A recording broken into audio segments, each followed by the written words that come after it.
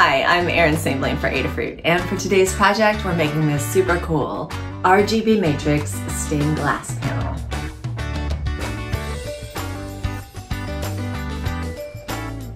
I'm using one of Adafruit's RGB matrix panels plus a MatrixPortal board, which just plugs right into the back. Now, these matrices come in all different sizes. We got little tiny ones and great big ones. So you can really make your vision come to life. And then it has a laser cut layer of an octopus on the front.